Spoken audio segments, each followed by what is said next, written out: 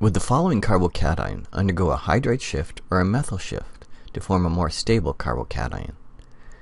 Many students ask, how do you know if a hydride shift or a methyl shift will occur?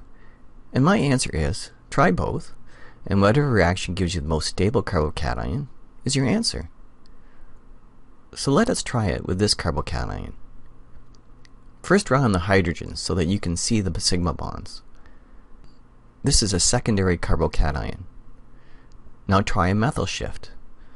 The two electrons from the carbon-carbon sigma bond form a new carbon-carbon sigma bond with the adjacent carbon and creates a positive charge on the carbon because now it has only 3 sigma bonds.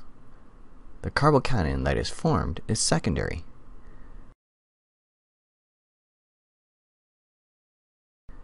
Now try the hydride shift or migration.